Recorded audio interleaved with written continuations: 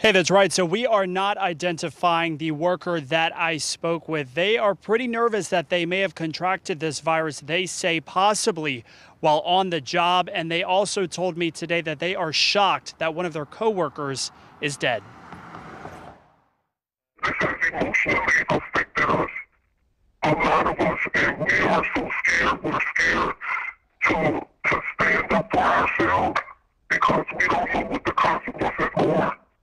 And I'm crying. I know other drivers that are crying. They're concerned about the safety of the operators that are out there. It's just horrifying. We definitely understand the anxiety of our workforce. You know, our operators are the backbone of the RTA, and they are interacting with the public in a very difficult environment every day. And so what we are doing is we are retrofitting all of our buses with a plexiglass shield to actually prevent the operators from coming into contact with someone who may sneeze or cough in their direction.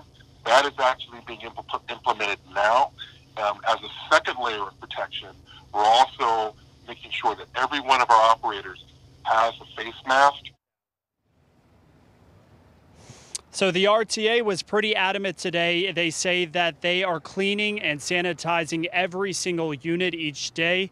Now, the CEO of the RTA also told me that they're also working on a plan to have some sort of barrier as well for drivers on streetcars too. Reporting live, I'm Aubrey Killian, WDSU News.